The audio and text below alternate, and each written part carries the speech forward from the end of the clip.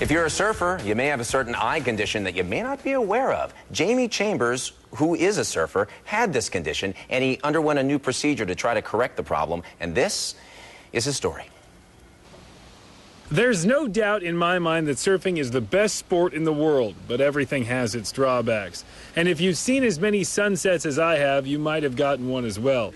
It's called a pterygium. It's a growth on your eye caused by overexposure to sun. Some call it surfer eye. Doctors in the past told patients to leave them alone because they grow back almost 50% of the time. But with a new procedure out that claims great results with a grow back rate of less than 5%, I thought I'd give it a try.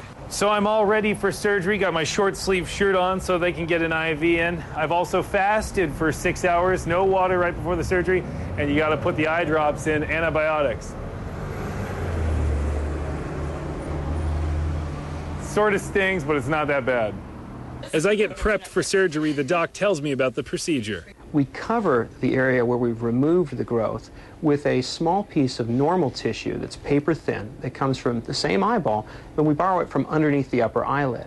Feeling a little squeamish after the IV, I wanted to know, why am I doing this again? If you don't have surgery for a pterygium, the problem is it can continue to grow. And if it continues to grow into the seeing part of the cornea, the front of the eye, it can affect your vision. They give you a shot of sodium pentothal, also known as truth serum, and you drift away. When you wake up on the table, the doctor is talking and joking with you while he removes the growth. Then it's all over. It takes about 20 minutes. Well, I have to say that it was almost fun with the anesthesia. It took me about 3 days to recover from the surgery, and the redness went away after about a month. And this is what the final results look like. From the Harvard Eye Associates office in San Clemente, Jamie Chambers, KTLA News.